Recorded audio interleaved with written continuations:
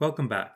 In the last video, we discussed community, knowing your fandom, and how to hide Easter eggs in your fics. In this video, we'll get into some of the tropes of fanfiction, how to subvert expectations, and end with a thought on crossovers. Let's get into it. Know your tropes. Tropes have taken a bit of a bad rap. When most people think of tropes, they're really thinking of cliches. A trope is nothing more than a figurative or metaphorical use of an idea. A cliché, on the other hand, is an expression of an idea that is overused and lacking an original thought. Or in other words, a cliché is an overused trope. But taken by themselves, there's nothing wrong with tropes. You actually can't even have fiction at all, fanfic or not, without them. Every genre, even down to each individual book, TV show, game, or movie, have tropes. In romantic comedies, we have the meet-cute, where the two would-be lovers meet in some comically unlikely way. In horror movies, the young co-ed who ventures into the woods by herself is guaranteed to die in ways that she did not deserve. Every disaster movie has the obligatory cut-the-rope scene, where an unexpected hero sacrifices himself for the good of the group. We've come to expect them, and content without some of these tropes seems somehow incomplete to us. The problem isn't the trope. The problem is when the trope is used in a lazy or patronizing way.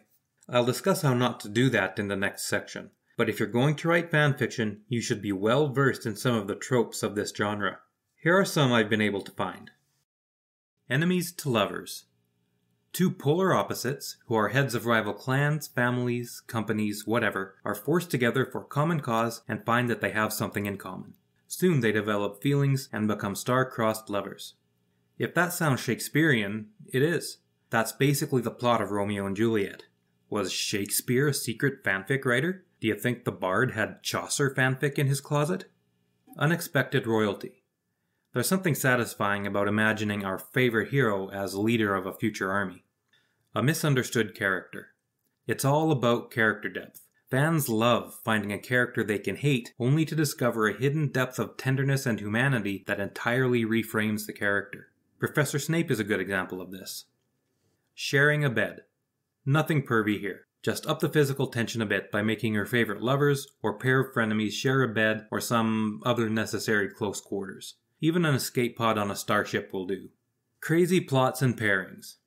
I once read a Star Trek fanfic about Dr. McCoy meeting an alien that communicated through vigorous canoodling. It was an entire series, actually. There are some things you can't unsee. I have regrets. The crossover. There's something fun about taking two completely unrelated characters, throwing them together in a crucible, and seeing what happens. Temporary amnesia. It's a guilty pleasure, but there's something satisfying about watching people need to rediscover themselves after losing their memories in an unfortunate accident. The coffee shop plot. Still cheesed off that Hermione never got with Draco? That Harry never paired up with Cho? Or that Luke never... Ugh, gross. Never mind. Just take your favorite ignored pairings, put them in a coffee shop or some other suitably romantic setting, and let the sparks fly. Before we continue, don't forget to like, subscribe, and ding the bell so YouTube will notify you when I upload new videos. And don't forget to check the description of this video for book recommendations as well as all the tools and resources I use in my writing and video production. Back to the video. Subverting expectations.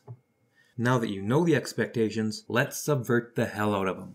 I like to use the Power Rangers for my example of subverting expectations because it's highly formulaic. The more formulaic a piece of content tends to be, the easier it will be for you to subvert that formula. Let's examine the formula for the average Power Rangers episode. The Rangers face some moral dilemma at the beginning of the show. The villain of the show sends their minions to attack insert name of sleepy generic town here.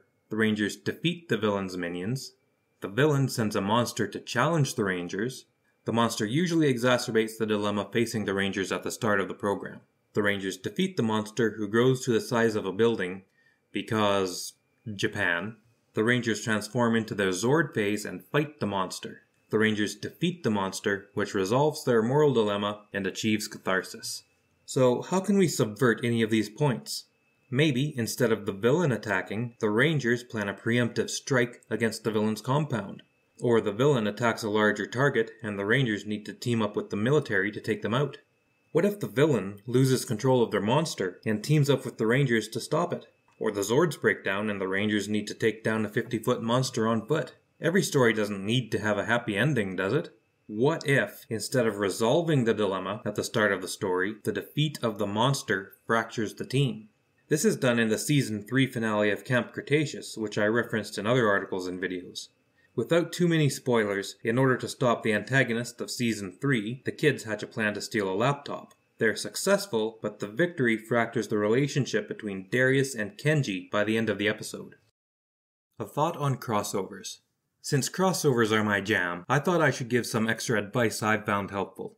First, if you're having trouble creating conflict between your crossed characters, try introducing an original character to stir the pot a little bit. This is a little controversial and some fanfic authors will tell you different, but I don't have a problem with it, and I've never had anyone criticize my work negatively for it. I would say that if you include original characters in your fics, just be intentional about it. They shouldn't be there as a way of inserting yourself or some Mary Sue into the plot. They should have a reason to exist in that universe. In The Eternal Crypt, that's what I did with the character of Vernea. Her main job was to both lubricate interactions between Indy and the Doctor, and to act as a source of conflict between Indy and the Doctor. I think it led to some interesting moments between the two. Second, you can have as many characters in your crossover as you like, but try focusing on one primary character. In all the episodes of Doctor Who that I watched, the ones that resonated with me the most weren't the ones where the Doctor was the main character. The ones that I enjoyed the most were the ones that focused on the Doctor's companion. The Doctor acted as their enigmatic guide through the story. So, in The Eternal Crypt, I focused the story on Indy as the companion and the Doctor as his enigmatic guide. They were both the stars and they both have their moments, but Indy is the focus, even though it's essentially a Doctor Who story. Lastly, choose one primary world to be the setting. Just as you choose one character to be the focus, choose one primary world to be the set. If you're doing a Potter Star Wars crossover, either have Harry on Tatooine or Luke at Hogwarts. I would have the story set in the host character's world, but that's just my taste. There's also something to be said for setting the story in the secondary character's world. The best stories are about thrusting your characters into the unknown after all. So let's wrap things up. In summary, the 6 hacks to level up your fanfiction are: remember that it's all about community, know your fandom, include Easter eggs, know the tropes, learn to subvert expectations, and consider doing crossovers. And that's it. Like I said at the start, most of the same rules that go into making good original prose also go into making good fanfiction. I intentionally didn't cover those here. You can find more on the craft of writing from my other videos and articles and from my website and resources I recommend below. I think the advice I gave above should help you in your fanfic. In my next video, I'm going to go over some of the worst tropes and choices you can make in your fanfiction. I'll see you there. Thanks for watching. Good writing, and Calamus Gladio Fortior.